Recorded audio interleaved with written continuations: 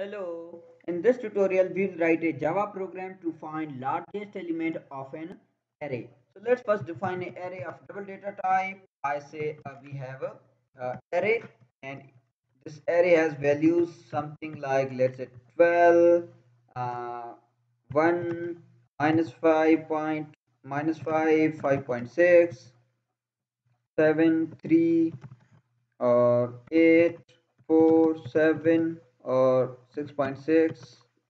Okay, so we need to give zeros in the end because these all are floating data point.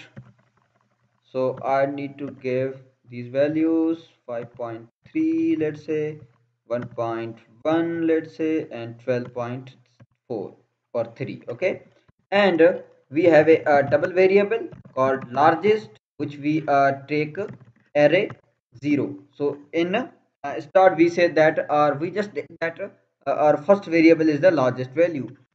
And what now we will do is we will iterate over all of these values, and if we will compare every value with our largest number, and if any value from an array is greater than the largest number, then we will assign that value to the largest number. So what we do is we start a loop, and we take one number at a time from our array, and we check if that number is greater than uh, our largest number, then we say largest number equals to that number.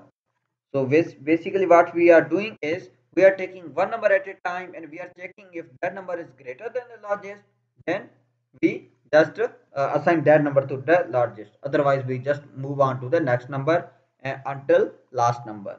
So at the end of this loop, we will have the largest number of the array stored in our largest variable. So finally, we just print it. We print the largest number is, and it is basically largest. So let me run it and see if this works. The largest number is 12.3, which is true. Among all others, the largest number is 12.3. Let's say we give 13. Okay, and there you go, the largest number is 13 now. Okay, I give a numbers 15 in between them, and if you see, the largest number is 15. So this works. That's it with this tutorial, and I'll see you in next tutorial with a new program.